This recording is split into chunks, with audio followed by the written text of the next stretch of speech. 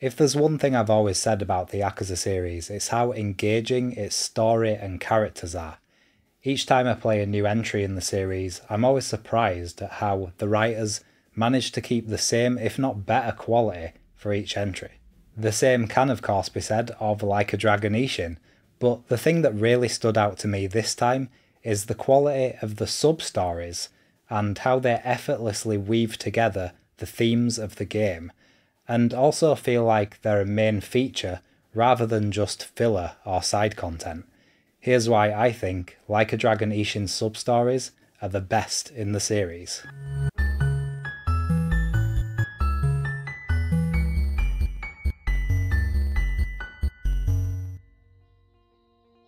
Like A Dragon Ishin's ability to inspire curiosity in players about the historical period they're playing in is a testament to the game's immersive storytelling and attention to detail. It's a window into a chapter of Japan's past that many players may not have otherwise known about. The game sparks an interest in history and culture, bringing the player closer to understanding Japan's rich heritage. Although the main story arc offers a broad perspective of the Bakumatsu era and the impending changes for a Japan preparing to abandon its isolationist policy, it's the sub-stories that offer a more detailed and intimate view of this time period. The sub-story Global Fraud sees the main character Ryoma helping a teacher answer questions from his young students about the world map. The excellent thing about these types of quests is that Ryoma only knows as much as the player, so if your geography sucks, then it can lead to some comical situations. It's harder than you'd expect too, because the world map we're shown isn't exactly accurate to what we know today. Obviously this is how cartographers back then had recorded the land masses we inhabit. This was also the first time I learned of the rising tensions between Japan and Great Britain, something which plays a key part in the main story and is complemented perfectly by Ishin's side content. Several sub-stories involve British travellers that have come to appreciate what Japan has to offer, but they are met with fear and hostility from the Japanese population. Our hero Ryoma, of course, shows these xenophobic people the error of their ways. Naval skirmishes did take place between the two empires, with many characters throughout the game commenting on rumours of black ships on the horizon. When one of these so-called black ships disembarks in Fushimi, it is little more than a raft with a single seasick passenger aboard. Ryoma must cure this sickly sailor by finding the right remedy, and it turns out sake doesn't help that much. Luckily, an old man suggests a local delicacy, umeboshi, a pickled plum with sour and salty flavours. Not only does it fix the sailor up, but he makes it his purpose to export the treat back to his home country. Another character on the receiving end of Japan's apparent hostility to foreigners is Creek, a man who likes nothing more than to get lost in all the roughest parts of town. Here the game provides insight into genuine reasons for the hostilities, traders taking advantage of Japan's gold and silver values at the expense of the Japanese people. However, our hero realises that not all foreigners are bad news, and he makes sure to communicate this to the thugs in a way they can understand.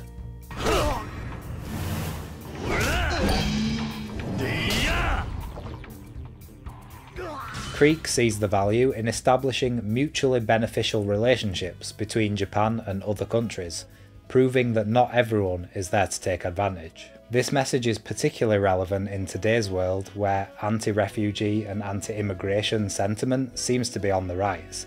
The game's teachings can remind us that instead of fearing what's different, we should celebrate diversity and recognise the unique contributions that people from different backgrounds can bring to society.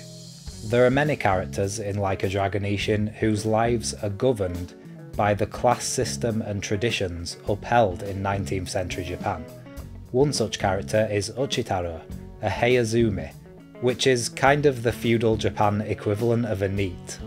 Traditionally, only the firstborn son of a samurai family can inherit, and so being a second-born son, Uchitaro sees no benefit in leaving home and making something of himself, when he can stay in his room and have his mother cook his meals.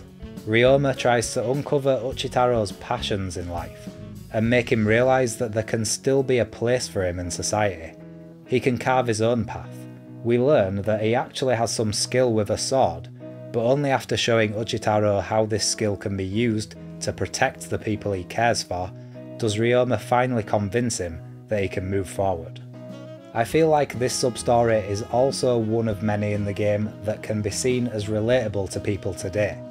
Like Uchitaro, those in modern society who may feel held back by their circumstances and societal expectations can also find inspiration in exploring their passions. The message that Ryoma delivers to Uchitaro about finding his place in the world is a timeless one, and it's exactly the kind of message that the Yakuza series excels at. Several sub-stories got me right in the feels, and I'll Miss You Miho is one such story. It revolves around childhood friends Shinta and Miho, who are forced apart when Miho's father moves away for work. After overhearing an argument between them, Ryoma helps the friends reconcile and say their goodbyes before Miho must leave. The story ends on a bittersweet note, leaving players to wonder if the two will ever meet again. The unexpected emotional impact of this story made it a standout moment for me. Another standout, though for entirely different reasons, is the Mochi Mystery, where Ryoma is tasked with working out which of 5 men stole someone's packed lunch. Each man gives a testimony, and by that you need to work out which is truth and which is a lie. I fully expected to fail this one, but I played it on stream and found that talking it out with a potential audience massaged my brain in all the right places. It reminded me of what I expected from the Yakuza spin-off title Judgment, but never really got. Yagami was supposed to be a detective, but spent more time chasing or fighting people than solving mysteries. This sub-story scratched that itch of being challenged beyond the action-packed combat of the game, and I hope to see more like it in future, even if it was only a brief encounter. One of the game's many features is the farming, done at Haruka's house. A house that Ryoma promised to pay the debts on, but throughout my playthrough never came close to affording it. It's a look into the rural life of a Japanese citizen, what kind of things they grew, dishes they cooked, and their daily routine. It also plays into a hilarious running joke that many characters have an absolute obsession with veggies, whether it's a sumo wrestler trying to bulk up, a young boy who loves the taste, or a lonely housewife missing her husband. Wait, why does she need an eggplant so bad? I'd be willing to bet around 30% of side characters Ryoma encounters, to his surprise and frustration, are happy if he has some veggies spare, making it a worthwhile trip to go visit Haruka every now and then, for platonic meetings only, as the game likes to stress, platonic back scrubs, platonic ear cleaning, 100% platonic. My favourite sub-story by far has to be Talkin Tosa. It's no new thing that attention to detail in the Yakuza series extends to the various and distinctive dialects heard around the island. This can be comparative to the dialects here in the UK. Someone from Wakefield, a city that is literally right next to mine, will usually have a different accent to me. If you go just a bit further south to the dark place, Doncaster, you'll discover a dialect that is rarely understood by any outside of its unhallowed borders. French. You're a good living it, I reckon. French. Hopefully. It's got me on front of it. Where? It's me there. That's not you. It's me, no, because That was not. That's no. That None of them are you. No, He's got your hat on. It's not you. And so, in Like A Dragon Ishin, Ryoma comes across a man who has fallen in love with someone whose Tosa dialect is just as difficult to understand. Ryoma is from Tosa, so offers a hand in deciphering her letters. Although this plays opposite to what made Global Fraud good, as there's now no reason why Ryoma would get the answers wrong, here's where I have to give particular praise to the localization team. The way the woman was written was very reminiscent of a broad North Yorkshire or Middlesbrough accent, and in a lot of cases used phrases that my great-grandma actually used, unironically.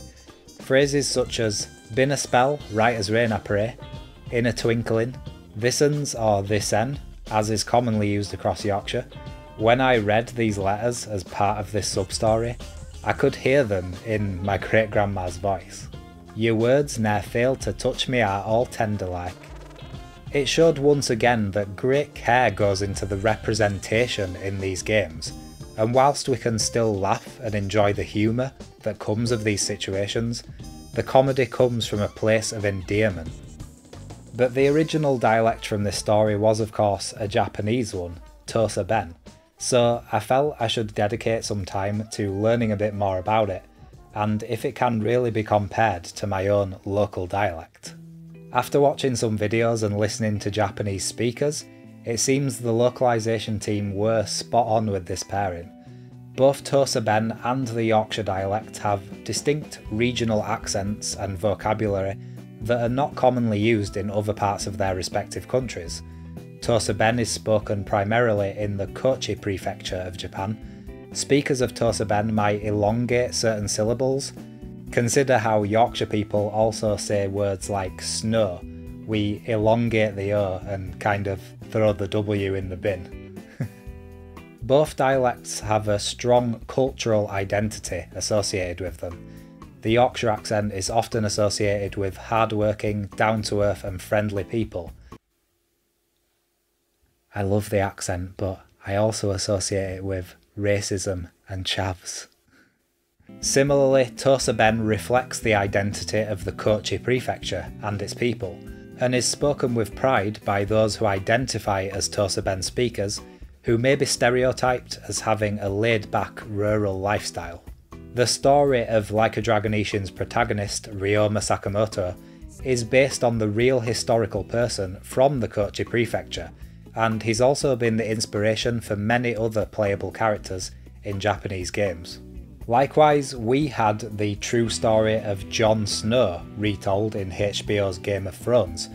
Unfortunately, the actor portraying Jon Snow, Kit Harington, is in real life a southern fairy who forgot what accent he was doing halfway through the show. One more interesting point. Instead of using standard Japanese honorifics like san or sama, Tosa-Ben speakers use hige, which means beard. This is because in the past, men with facial hair were considered more respectable and authoritative.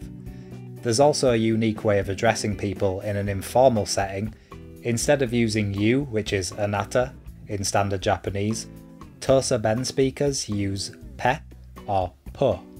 Similar to how in Yorkshire we say lads and lasses.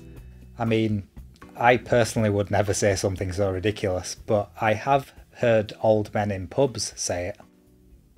Now then, lads and lasses, I've been a Yakuza fan for as long as that can imagine, and let me tell thee, Like A Dragon Ishin's Substories have gone and toppled my previous favourite in franchise, Yakuza 5. They're now like how else, that attention to historical detail, the characters that just seem to jump retard at screen, and them unexpected emotional punches. It's a recipe for a reet belter of a game. Even if there's not normally history buff, these quests will have thee hooked from minute that starts playing. They're that immersive, that forgets they're not a Japanese samurai during Bakumatsu era. And let's be honest, they probably didn't even know what Bakumatsu was before playing this game. But now, thanks to some bloody brilliant storytelling, they can probably sit and have a chat about it with anyone who'll listen. It's as educational as is entertaining, and they can't say that about many games, can they? Now I know what they's thinking. Is it worth playing just for side quests? Well, put it this way, I'd happily play them again and again just for crack. There's no like helping out a seasick sailor with a pickled plum, or solving mystery of who stole someone's packed lunch.